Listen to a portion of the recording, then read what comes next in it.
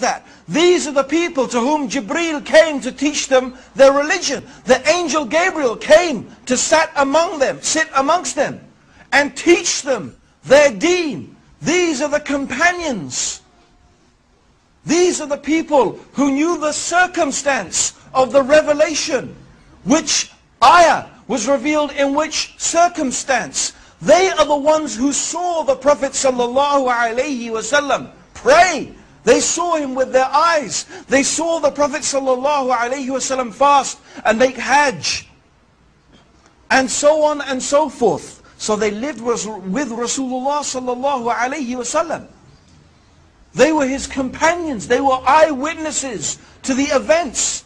They would sit and learn directly from Rasulullah ﷺ about the deen.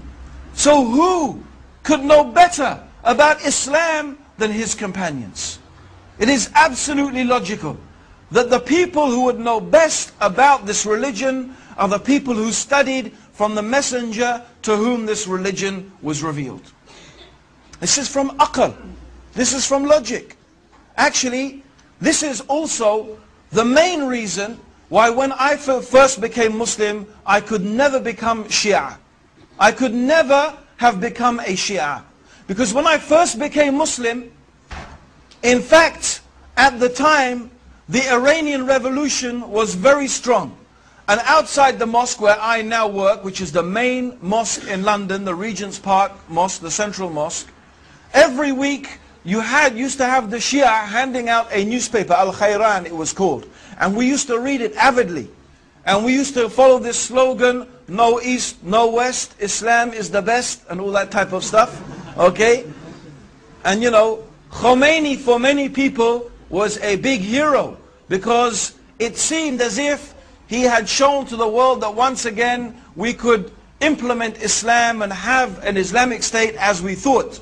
But so I began to study Shiism and what it was teaching and what it was saying.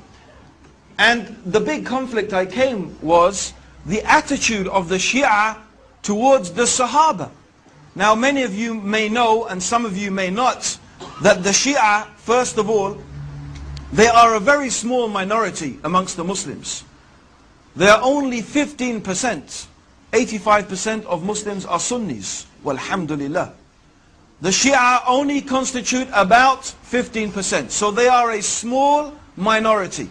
However, their claim is, amongst the many things that they say, is that the majority of the companions of the Prophet apostatized from Islam after the death of Rasulullah sallallahu alaihi wasallam. Particularly the three taghuts, who they call, a'udhu billah, the three taghuts, Abu Bakr, Omar and Uthman. They call them the three taghuts, which means, taghut means a false god. Something that anything that is worshipped besides Allah is a false god. And it could mean an unjust ruler who rules according to other than the guidance of Islam. He is a taghut. So they call them the three taghuts, because they claim that Abu Bakr and Omar and Ali, may Allah subhanahu wa ta'ala be pleased with them, usurped and deprived Ali of the rightful inheritance of being the successor of Rasulullah sallallahu alayhi wasallam. And of course most of the companions agreed with that, so they also claimed that most of the companions apostatized from Islam. But I thought, this is incredible. How is it that Allah chose to be the companions of the messenger, a group of people who after his death apostatized from his religion? And these are the people who spent all of their life with Rasulullah sallallahu alayhi wasallam. These are the people who are ready to give, and often did give their lives in the service of Islam, to protect the Prophet sallallahu alayhi wasallam and to protect the religion that the Prophet preached. How they sacrificed their money and their time and everything for the cause of Allah and His religion.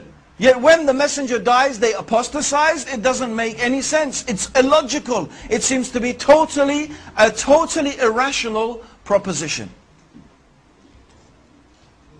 Rather, we believe that the companions are the best. of all the human beings after the prophets.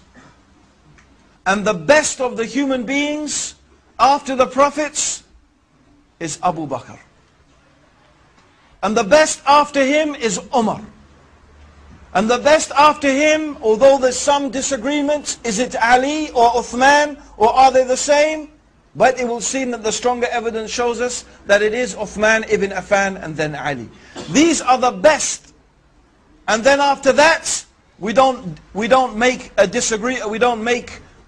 distinction